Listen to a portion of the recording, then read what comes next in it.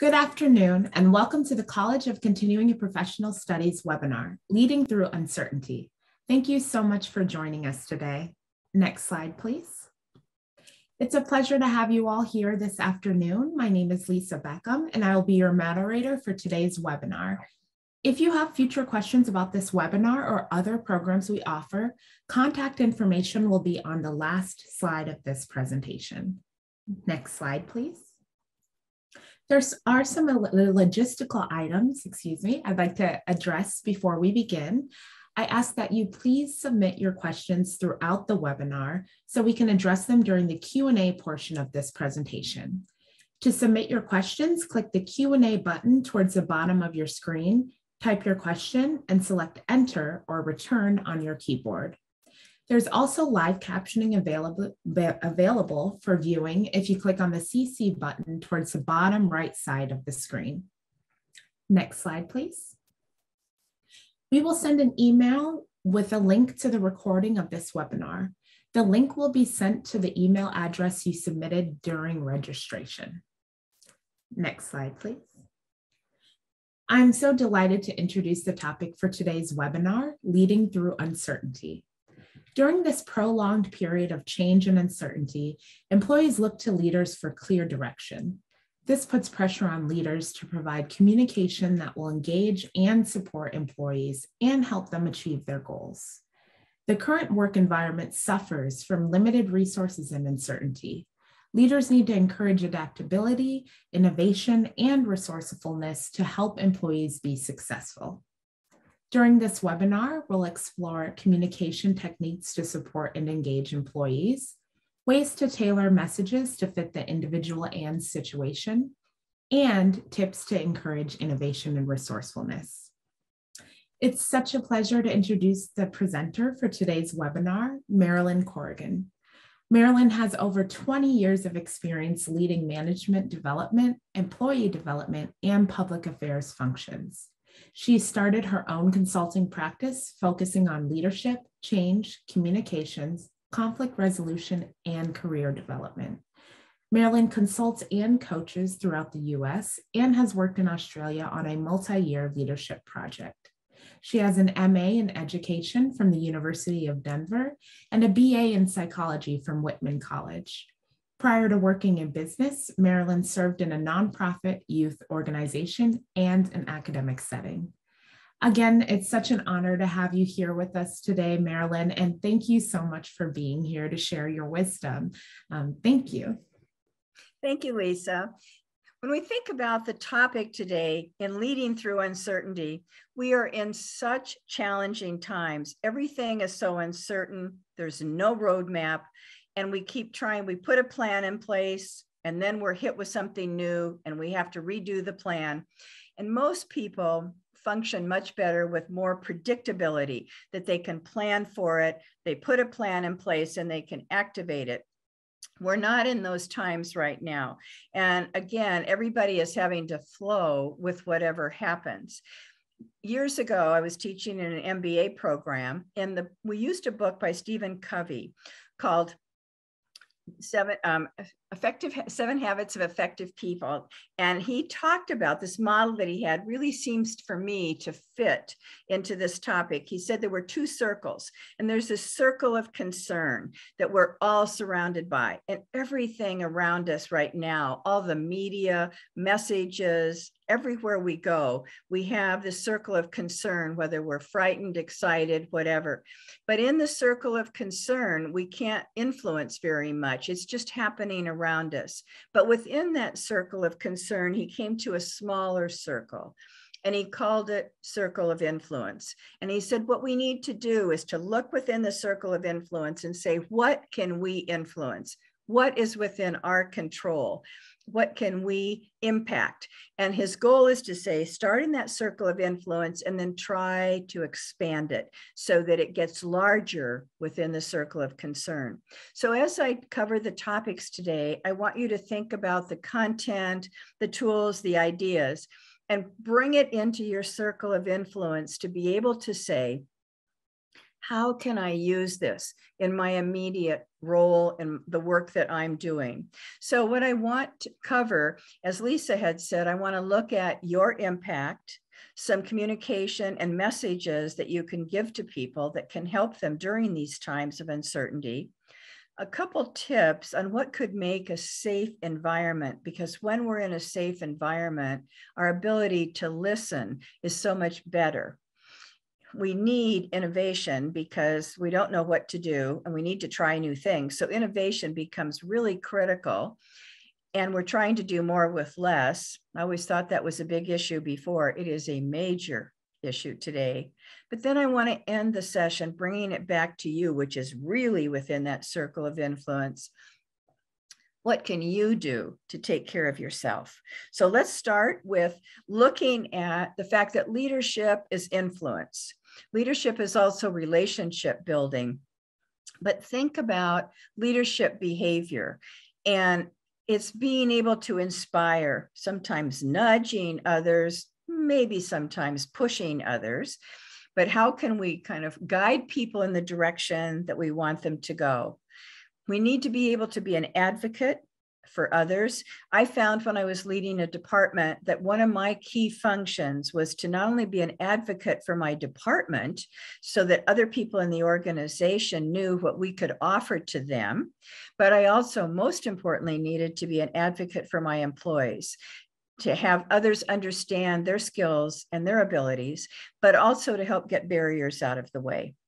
Leadership behavior can come from any position. And I sometimes get frustrated in the consulting and teaching that I do, that a lot of times, well, people will kind of look down and they'll say, I'm not the formal leader, I can't really do anything. And what I found is leadership behavior does come from any position. Think back over your career. How many times have you maybe not had a formal leader role, but you became an informal leader? You didn't seek it out, it just happened. In that others started to look to you. They would ask you to bring forward something. They would ask you to speak up for them. And as I've worked in different organizations, I have found in some cases, informal leaders not only have had a lot of good information to share with me, but many times they've demonstrated more leadership behavior than the formal leaders in that group have. So any of us can demonstrate leadership behavior. Think about being on a team. The team is kind of stuck, and all of a sudden, one of the participants speaks up, guides the group in a certain direction.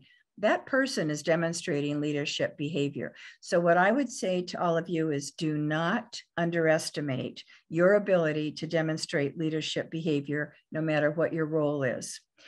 The challenge for all of us, whether leaders, influencers, we are in such incredibly challenging times right now. And this has always been true, though, where leaders need to be change agents and they're expected to be the promoters of the change. The challenge is the leaders many times are experiencing the same emotions that the employees are, and they're feeling the same frustrations and sometimes anger, but it's important for them to stay positive and to be an advocate for the change, even if they're struggling sometimes to believe and promote it. So it's a matter of what their role is and what the expectations are, but it is challenging because you still have a turmoil going on within you, but you need to sometimes hide that and conceal that from other people. So leadership is influence, and it really leads to a relationship building. When we think about leadership, there's so many different skills, but when I look at the topic today on leading with uncertainty, I want to focus on two primary skills: listening and empathy. And I think they're critical. Some people will say they're critical maybe, but they're in short supply. Others would say, wow, I hardly ever see them. I think listening and empathy are missing. So let me say a little bit more about each of these and challenge you to think about how you can use them more in your communication with people. Listening shows respect. In one of the organizations that I worked with, they came out with an ad campaign that said, "We listen." And then they realized that vendors, customers, other people were going to start expecting that the employees of this organization did demonstrate listening, but most people have not had listening training. So they promoted an incredible listening program for all employees. I was involved in the training. I was sometimes loaned out to be a listening ambassador to share that program with nonprofits. And I will tell you that every time I worked with that program, I was really impacted by saying how powerful listening is and how few people really know how to do it very well. So when you can listen effectively, it's incredibly powerful. The most important part, though, is that listening shows respect to another person. And if you're going to build relationships, having that respect is really important. So it helps to acknowledge the other person's position and their right to have their opinion, even if you disagree. We used to have this funny phrase in the class called learn to agree to disagree agreeably. We're not seeing a lot of that, I think, demonstrated in today's general communication, but it's being able to acknowledge, as I said, the other person's right to hold their position, acknowledge the difference, but to also validate your own and knowing that it's different than the other person. You're not liable in a conversation to say, let's let this go and agree to disagree agreeably. It's not a phrase that would come out of our mouth. But I think so often we get caught trying to force our opinion on others rather than, if we try and force our opinion on others, they may actually lock in their position. So I think it's better to acknowledge the difference. But if you really listen to that difference, you may find common ground that you didn't even realize was there. You may find you have values in common with the other person, but what your difference is around is on how you want to do something, not what you want to do. So listen for the common ground, because that can help you find a way to collaborate. The other thing about listening is to demonstrate an interest in the other person. One of my positions was in public relations and learning about other jobs that people had. And I found if the interest I showed in someone was sincere, and I asked some questions, they were so excited to share with me what they were doing. So showing an interest, but it has to be sincere, can be a powerful way of also demonstrating respect. So if you look at listening and breaking it down to a few qualities that I think are particularly needed today, this gets back to the agreeing to disagree agreeably, is being able to listen non-judgmentally. I think that is a major challenge. It's easier for us to try and judge somebody else, but it's important that we try not to judge because we're trying to honor where they're coming from. How can we better understand that is to ask open-ended questions, to probe, and to get more information that gives us a better context. The key is to understand the message from their meaning, not ours. It's very easy for us to jump to our own interpretation of what they've said, but that may not be, our interpretation may not be their meaning. And so the only way we can do is to check that out and ask questions. As I've done some coaching and working with people in conflict situations, I've often found that where a lot of the conflict comes from is they have different interpretations of the same message, and they just heard each other differently. So it can help if they can get on the same page with each other. So again, that non-judgment, the probing, the open-ended questions, understanding the other person's meaning. And then in a moment, I'll talk about empathy. When you look at the open-ended questions and understanding the other person's meaning, as well as acknowledging their emotions, I learned a lot of this from a book that was called Communicating in Difficult Situations. And they really emphasized this, which got back to the listening. So let's look at the empathy. When we think about empathy, it ties in with a lot of the work that's being done today on emotional intelligence. And one of the people who's quite known in that field is Daniel Goleman. I work with an instrument on emotional intelligence, and one of the components of that instrument that people get feedback on is empathy. And a lot of hard driving leaders, when you say that they need to strengthen their empathy, they're like, wait a minute, I don't want to go there. That's getting into people's emotions. That's the touchy-feely stuff. I don't want to do that. Because empathy is the ability to recognize and share other people's feelings. That can be a challenge for people because they're uncomfortable about the idea of doing that. But if you can demonstrate empathy, it can really spark that engagement. You have a connection with that person. They feel your support. Remember early on, I talked about inspiring others. It's a lot easier to inspire people if they believe that you're supporting them. And empathy can really show that compassion and that support. But again, a lot of people are like, this is kind of uncharted territory. They're not sure that they want to go that way of looking at people's feelings. So one of the things I appreciated about Goleman's work is he said there's 3 domains of empathy. One is the cognitive, that's the head approach. Then there's the emotional, and then there's the empathetic concern. So if you think about the cognitive, as I said, that's the head. It's like, what's their perception? How are they looking at this? Well, it's a lot easier for people to kind of start there because it's more like, where are they coming from? What's their approach? That feels a little bit more analytical. And for many people, it feels safer. So if you can get them to say, where are they coming from? What's their perspective?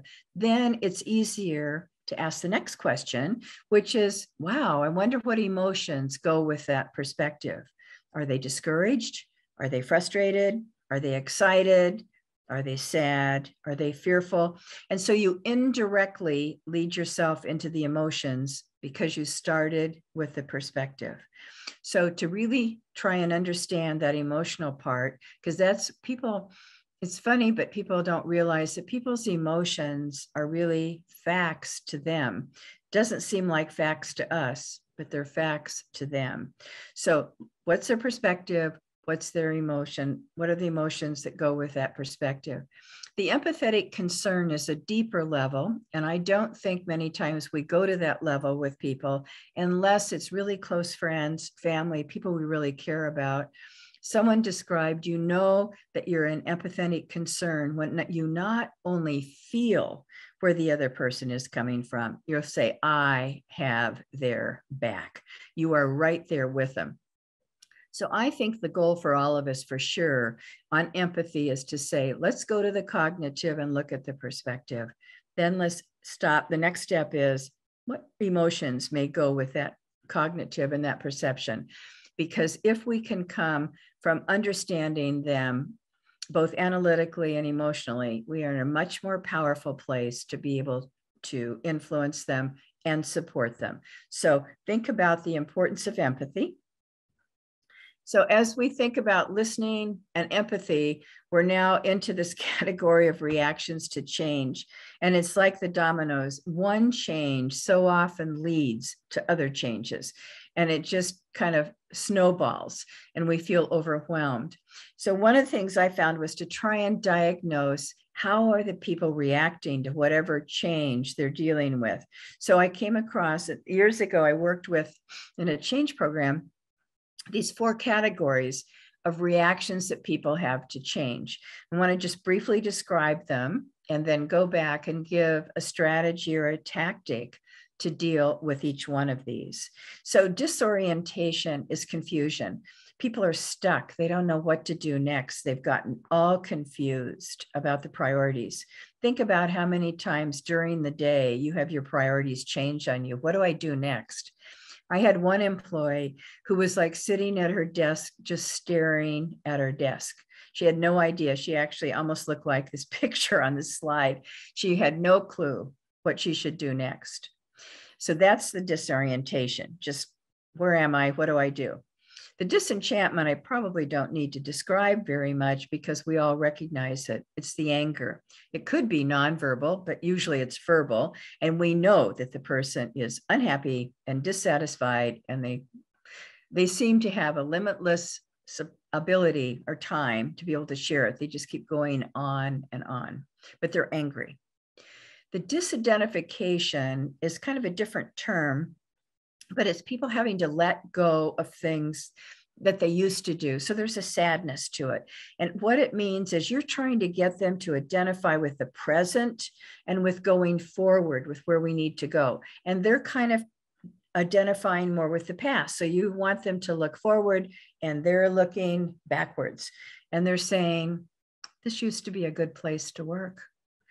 We used to really work well together. And they'll start listing all these characteristics and what it was so wonderful in the past. And they feel like they're having to give all of that up.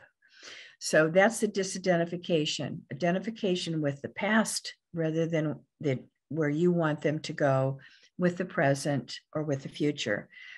Disengagement, we know, is withdrawal. People just pull back. They're no longer contributing. Ties in with a lot of studies today about, they've looked at, are people engaged or not?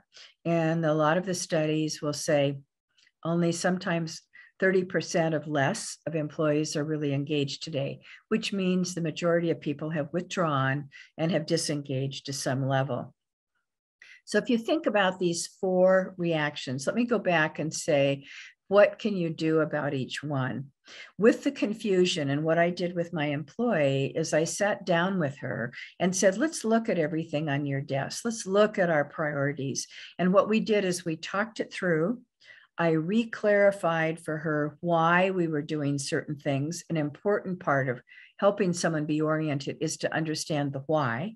And then we made a list of what needed to be done next, and then after that, and after that. So in reality, she had a roadmap of how to tackle the things that were on her desk.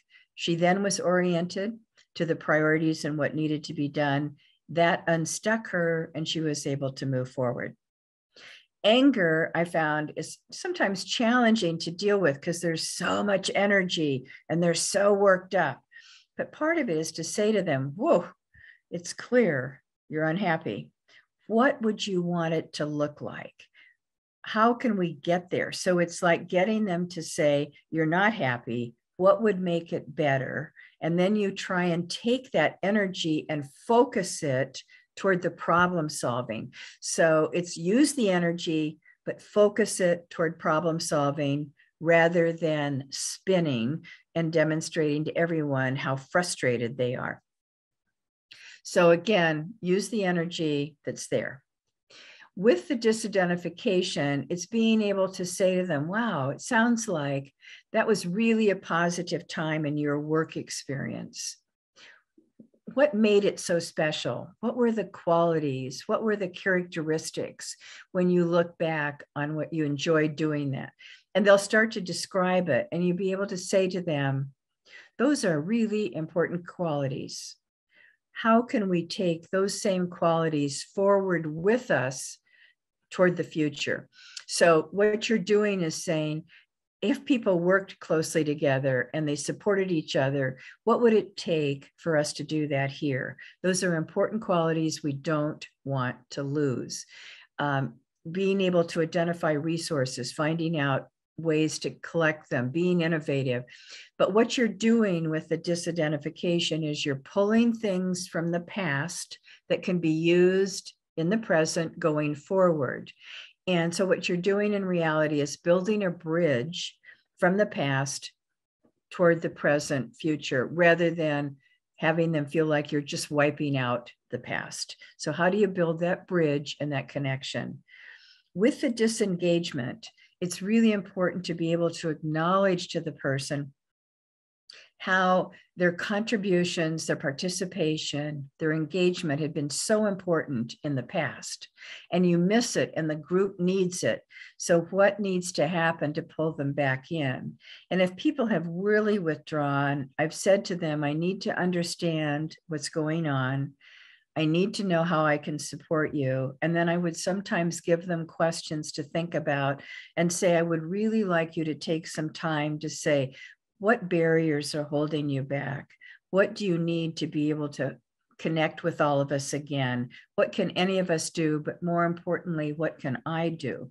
and to say, please take some time to think about these questions and let's meet tomorrow, because it's important for me to understand where you're coming from and what I can do. You do it with disengaged people. You only can do it one-on-one. I don't think you can put them on the spot in front of others. And you need to give them some questions, but then time to think about their answers. The goal is you're saying, how can I re-engage these people? And you need to work with them in a dialogue to figure that out. So disorientation needs a plan. Anger needs to focus that energy toward problem solving. Disidentification needs to have that bridge built from the past to the present. And disengagement needs to be finding ways to re-engage them. But when you're looking at that change in those reactions, communication becomes really important. The person I learned the most from on this was William Bridges, and he wrote several books on transitions. And he said, and the uncertainty, we are in transitions, but he said, whenever you're in times like that, you need to communicate, communicate, communicate multiple times, multiple ways. When people are stressed and scared, it actually starts to shut down their listening and they don't hear everything, or they'll hear a partial message. Start a meeting off with people saying, we have to make major budget cuts. And people's minds will take off on all sorts of directions on what that's going to mean to them, and they will miss part of the message. So if you communicate the same message multiple times, multiple ways, they'll start to get it. But one of the formulas that I really like that Bridges shared, and I use this in this leadership class that I teach, and have people draft one and share with each other how they could use this formula. It's to say, first off, in your message to people, how can you demonstrate your care and your concern? And that goes back to empathy.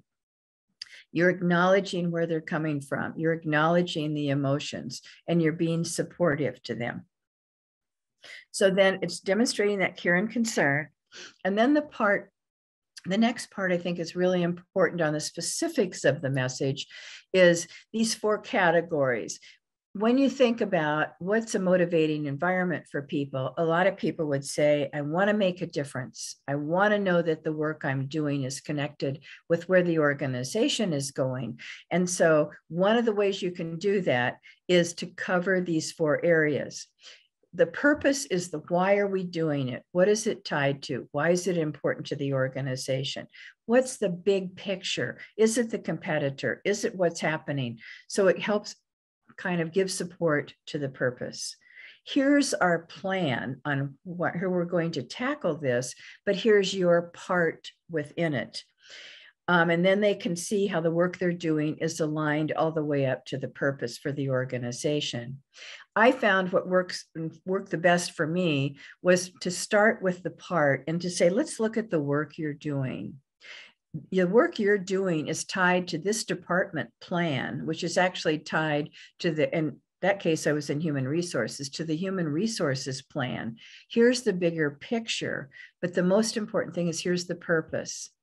Years ago, I did some training with the Veterans Administration, and I was dealing with people in the VA hospitals. And I had cross-functional teams together, and they were really kind of bickering at each other. And before I had a chance to really intervene, one of the participants, kind of demonstrating informal leadership, spoke up and said, remember our purpose. And their purpose in the VA hospital is, what are we doing for the veteran? It's very clear. There's no questions. And all of a sudden it stopped them. It aligned them completely with, this is the purpose. This is why we're doing it. How do we use the resources and our ideas from the different departments to pull off this particular project or plan that they were doing? So that was, to me, a wonderful example of how aligning people with their work tied to the purpose can be incredibly powerful. So as you're communicating during change, think about the care and concern, and then covering these 4 areas so people can see that link of what they're doing. So not only do they want to know that they're making a difference and that it's aligned with where the organization is going, one of the other things that Bridges and many others have talked about, is then how do we demonstrate and show that we appreciate their efforts? So that's the recognition piece and verbally acknowledging the extra effort they may be doing. So that's one way to communicate, and a formula that I found really works when people are in change. So one of the things we also have to look at is tips for virtual communications. And so much has been written about this, particularly in the last 18 months, because it's been our world. Everything's been virtual communications. And several of the authors that I've looked at have talked about, we always communicate in groups and we check in with people, but they're in groups. How are you doing? And people kind of share with each other. But they said one thing, with all the uncertainty, you need to have that personal one-on-one communication. It may take some extra time, but it can make a significant difference on how engaged people are. So think about the importance of the one-on-one. During that, you're checking in with them, not just on the task, but it's how are you? How can I support you? What do you need? And you start to find out, are there barriers? Are there resources they need access to? Are they struggling with some part of the technology that's getting in the way for them? And then the important thing when you ask those questions is obviously to go back to demonstrating the listening skills we talked about earlier. And then with that information, respond as needed. So communications becomes a really important part of anything that we're doing during these times of uncertainty. When I think about influence in general, I want to come back to a new resource that just came out this last year. And it was written by a colleague and a friend of mine, Glenn Parker, and he co-authored it with his son, Michael. And he said this influence is so important today. And that gets back to the leadership behavior. But they defined in all the research interviews they did, they came up with 4 styles of influence. So it was like, how do we support? Is your style more supportive? Is your style more teaching, giving information, guiding others? Is it more that inspirational motivator? Or are you the role model and people really watch what you're doing and want to be like you? So in his book, he has an assessment that you take, which will show you probably use all 4 styles, but which ones do you use the most? So I wanted to share with you because it's a relatively new resource that's come out. So we've looked at the listening, the empathy, some of the change reactions, but one of the things that I saw in a webinar this summer that really impacted me, because it was a resource I wasn't aware of, was I'd heard people talk about psychological safety, but this person referenced Timothy Clark's book, The 4 Stages of Psychological Safety. And it really hit home for me because it made me stop and go, whoa. A lot of people aren't feeling very safe in our environment today to speak up or to express their opinion. So I would bring us back again to our circle of influence to be able to say, on this subject, look within your team, look within your department, look within your immediate area on the psychological safety. So the 4 stages of the psychological safety is to say, do people feel included? Do they feel like they belong? Do they feel a part of the team? Because they need to be at that level first before they're really comfortable going to the next level, which is the learning stage. And in the learning stage, people ask questions, they establish a dialogue, there's a great exchange of information. They're also open to feedback. And whenever in classes, whenever I use the word feedback, people go, oh, I don't want it. In reality, feedback is data. So giving someone a compliment is also a form of feedback. So being open to feedback and to give feedback can also mean that we're reinforcing what people are doing well. And sometimes we need to do constructive feedback. So being open to feedback is both the reinforcing and the constructive, but that learning, the dialogue, the exchange of information, that will lead you into the 3rd stage, which is, wow, based on that dialogue and that exchange, this is how I can contribute. This is how I can use my knowledge, my experience, my skills to help us on solving this problem, which enriches the process for everyone. I think the 4th stage, I didn't see all the time. So I'll be honest about that. Because the 4 stages where you really challenge, where you have the courage to stay up and say, whoa, what we have just come up with is probably not going to work, but for these reasons. And this is, I don't want us to make a mistake. This is how we need to course correct and to challenge. So I would ask all of you to think about your work group, your team.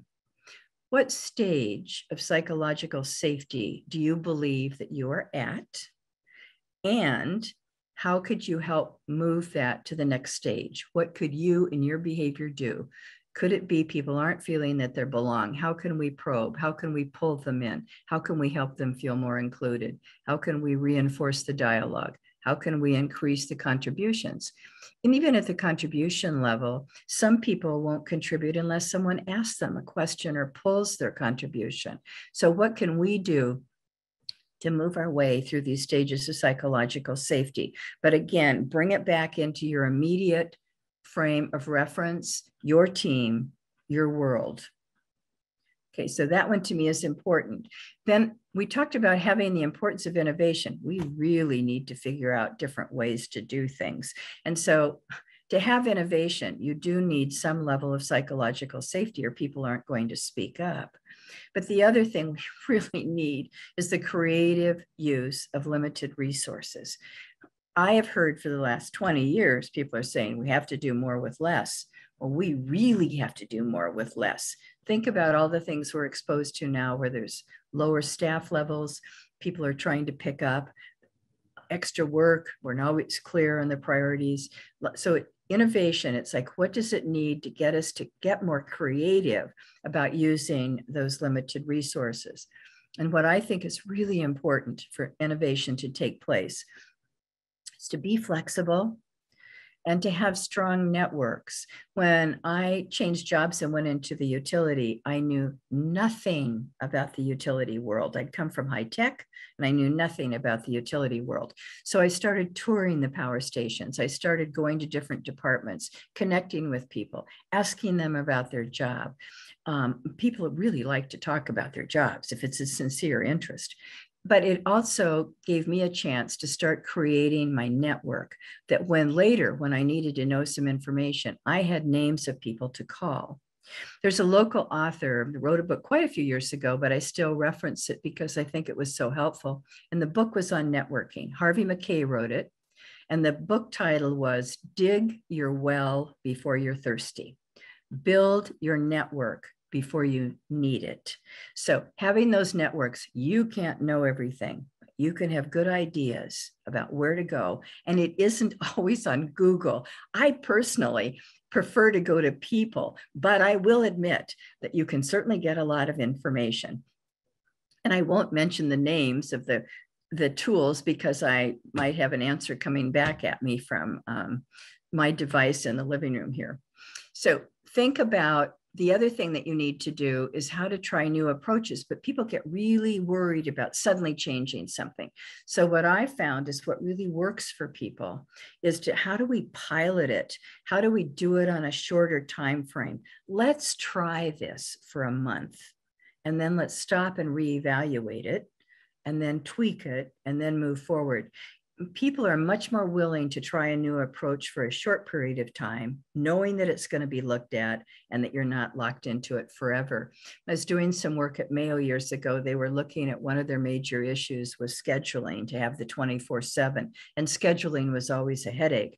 So a team came up with an approach and the leader of the group said, "Ooh, I don't think this is going to work," but they came up with it. So let's try it. And it was putting people into 3 different groups. So it was a 3-month pilot and it was their idea. He agreed to it. And at the end of the 3 months, he said, "I don't believe it. That was so effective." And so they went forward with it.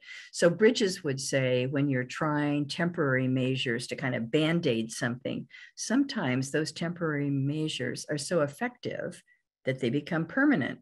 But many times it's starting out by piloting it first.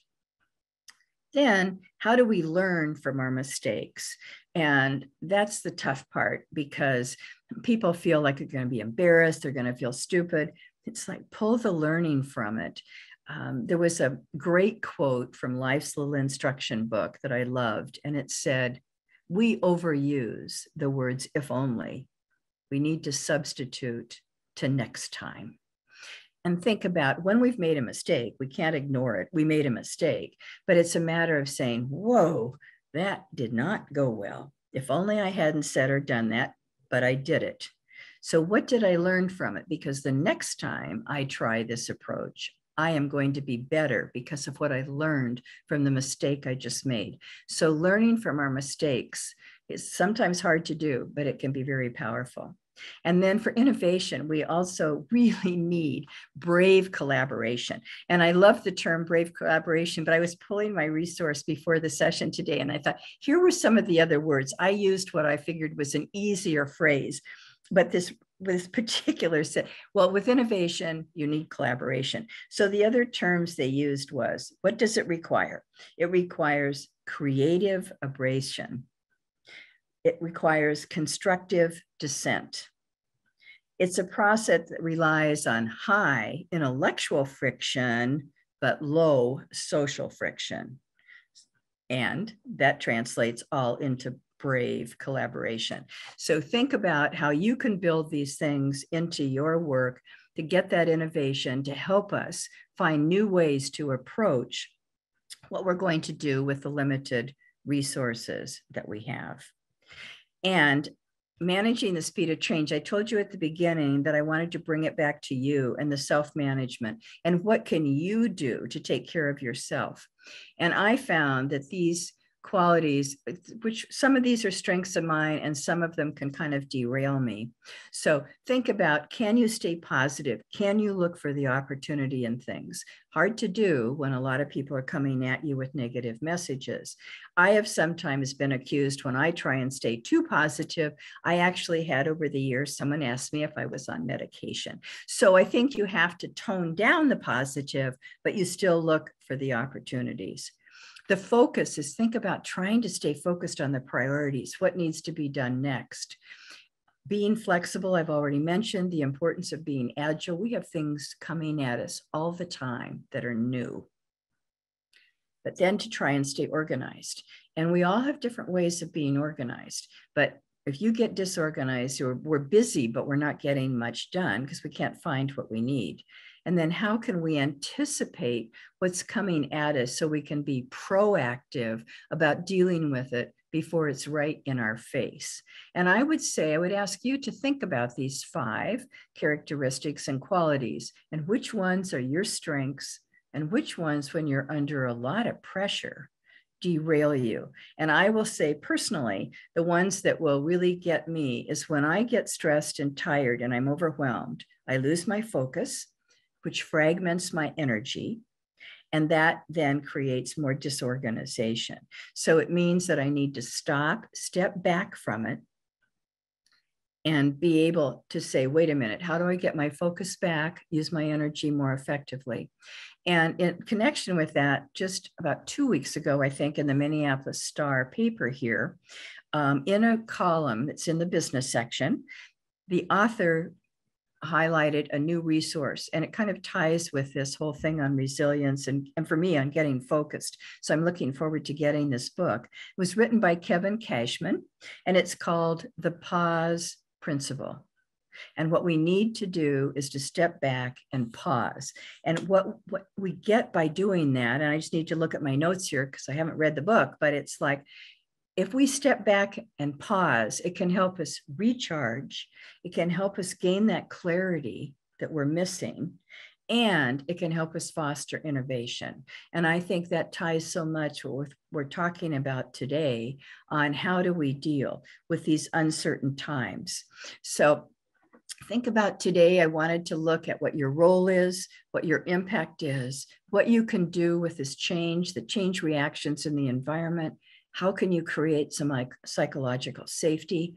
Can you move into that innovation that we all need to be more creative, to be able to move forward? And most importantly, how can you take care of yourself? So my final thoughts are that leaders, and remember, informal leaders, need to influence others. They need to support them, to help them reach their personal and organizational targets.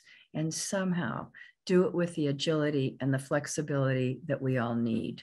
So with that, I will turn it over to Lisa for the Q&A. I think I've done it with the time that we're supposed to have for that. So yes, that was perfect. Thank you so much, Marilyn. And thank you so much for sharing your wisdom on this topic. We will now move to the Q&A portion of this webinar. We have a lot of really great questions. I do want to say I put this in the chat, but if we don't get to your question in time or if we don't address it, please email Marilyn. I put the email address in the chat as well, and she will respond to your question. So the first question we have, the listener says, how do we or our employees increase empathy while protecting ourselves and themselves from burnout? It's a really good question, because one of the comments I meant to highlight under empathy, so this question brings me to that point, is some of us have the ability to be more empathetic and to really connect with people's emotions, but we have to really be careful that we don't get absorbed by their emotions. And I have just recently been coaching a couple people, which is a good reminder to me that when you are connecting with others and that empathy is there, you still need to hang on to your own boundaries. And so you have to be clear with the energy that you have, how much can you help them? And so sometimes we have to be, it's humbling to realize we may not have the energy we'd like to have to do as much for them. But what we can do is then help identify other resources that could be helpful to them. Because I think it's so real to guard yourself against burnout, because you can get pulled in so much into somebody else's emotions. And even when I worked in Australia as a consultant, a lot of my job was to challenge and to help people, to push them a little. And after being there 2 months, I was starting to over-identify with their issues. And I found myself explaining why they couldn't do something, and I'm now colluding. So I lost my boundary. I lost my ability to stay objective. So there's the part about how can you support them, but do it in a way that doesn't take too much of your energy, or it won't be effective for them or for you. Yeah, thank you. And I was always thinking of that part that's somebody is referred to in the airlines, where you make sure you have your mask on before you put it on someone else. So that's just something I was thinking about. That's a good one. So the second question, also all great questions. So where do you as a leader draw the line between being empathetic and counseling? So you mentioned this earlier, but the listener gives an example of referral to an EAP program versus, continuing a conversation and helping them that way. I think it's really important to know your own skill set, and most leaders have to really guard against being a counselor, and to know what resources that have, particularly what I found, if it's a business issue, I was much more comfortable getting involved in dealing with it. If it had to do with a personal issue and had to do with dysfunction or things in their personal life, that is completely beyond my skill level. Not that I wouldn't be able to support them to some extent, but for me to help them, guide them, or counsel them, I'm not trained to do that. So I think it's a part about really being clear about what is my skill set and where do I know I should not step over the line, because professionals need to work with them. It's tricky also to try and be a counselor, to take it too far, because you have the work relationship as an element. One of the advantages to going to a professional is not only are they trained, but they have the ability to stay objective and to ask you the challenging questions, but to be there to support you. And they don't have a history, they don't have a daily relationship with you. And I think that can actually help in that kind of a supportive role. Yeah, absolutely. The third question we have is, how do you address disengagement when there is distrust? Well, I think part of it is you have to acknowledge that. I mean, you can't pretend that it's not there. To be able to bring up the trust issue and to ask the person, what would they need to be able to trust another person or the situation? People have been wounded many times by past circumstances, and that puts up that wall of distrust. And sometimes they can't trust their boss. So part of it is if you try and talk with them one-on-one and you sense that there's a real trust problem, then I would say, is there someone else that could talk to them where they might have more trust? Would you feel comfortable talking with someone else? Because we want to have people to trust us, but sometimes we don't know always the impact we've had on people, and there could be an element of distrust. And so who else could help them? But you can't ignore that it's there, because otherwise you're just hitting your head against the wall and they're just going to withdraw further. Yeah, absolutely. And yeah, and we wouldn't want that. No. So one listener says, I work in a predominantly shame-based organization that is recognized internationally as a leader in the field. Human resources mostly sees employees as problems, less as valued human beings. How do you reconcile and navigate an organization that promotes evidence-based customer-facing practices while practicing internally obsolete, ineffective managerial methodologies? Oh, I think I wish I... Oh, they have more. So. Oh, my goodness. Oh, okay. As a marginalized staff member without power, how can you be a catalyst to solve this organizational cognitive dissonance? My apologies. I will repeat whatever you'd like for me to repeat. No, I was just thinking about one of the things at the beginning of the question is where the organization projects a completely different image about how they treat people, but it's not how they treat their employees. And there was a wonderful book that came out years ago that said the customer comes second.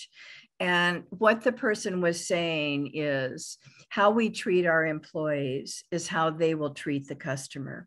So they were always saying you start with your employees. Obviously, that's not true in this organization where they're starting with the customer at the expense of the employees.